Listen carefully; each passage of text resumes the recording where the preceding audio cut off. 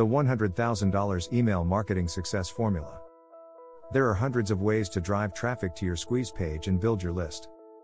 Throw a stone in the internet marketing community, and it will land on a course that will teach you exactly how to drive that traffic and get the conversions. But once you've got subscribers joining your list, now what do? Time and again I see marketers who are totally focused on how to build the list. But once they have those first subscribers, they're clueless about what to do next. Usually, they'll send out a few emails that say, "Buy this product." 9 times out of 10 those emails end up in the spam folder. If they don't, the prospect either doesn't open the emails, or if they do, they don't buy the product. This is where the new marketer says, email marketing is dead. Or, the new marketer works hard to create amazing content for their list, sending all kinds of wonderful, helpful things for days and weeks. When that marketer finally sends an email with an offer, they hear crickets. Why is that? That marketer probably says that email marketing is dead too. Yet, there are thousands, or more likely hundreds of thousands of marketers making a full-time living with their email lists. So, what is it that they're doing right, and how can we copy that? I've studied the losers and the winners in email marketing, and here's what I've discovered. 1. Emails have to do at least one of 3 things. Just like blog posts, articles, social media posts, reports, and so forth, emails are content. And to get your emails open and read, every single one of them has to do one or more of the following. Tell stories. People will watch an entertaining 2-hour movie, but they won't spend 30 seconds on a boring email. You don't have to make it a major production, but you do need to tell a story that captures your audience's interest.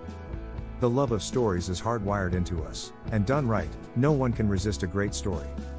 Teach. Your subscribers have goals, interests, and curiosity. If you can help them to reach their goal, educate them on their interests, or pique and satisfy their curiosity, then you've got a winning email. Motivate. Everyone loves to feel inspired, and everyone needs a daily dose of inspiration to help them keep moving forward. Think of motivation and inspiration as the sparks that start the fire.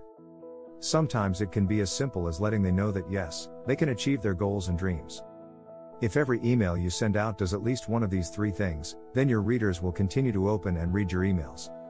2. Nearly every single email you send should have a buy link. Every email you send should have a link. Every single one. You're training your readers to click, and if there's no link, then they can't click. And for 98% of your emails, that link should be a buy link. You built your list to make money.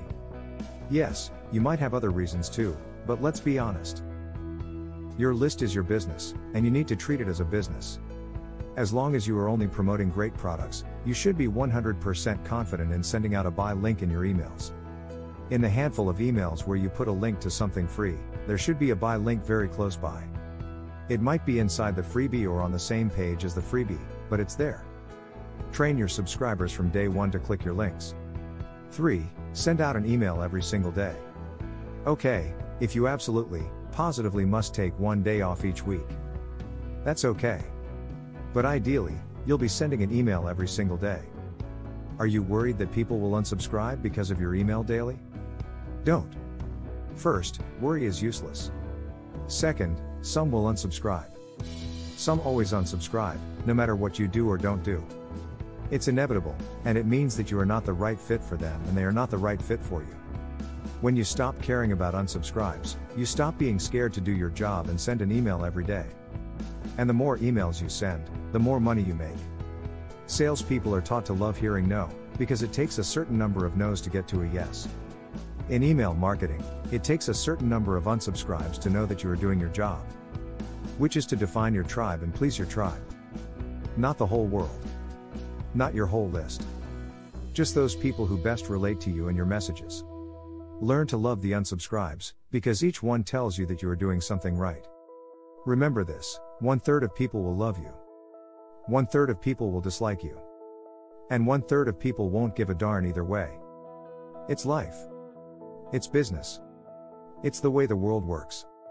So don't worry about it, embrace it. Because you can earn a literal fortune from that 1/3 of people who love you. 4. Resend to the unopens.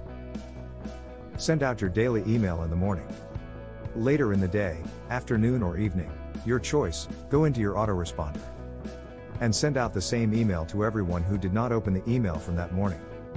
Change the subject line to something like, "Did you miss this notice about?" or whatever is appropriate.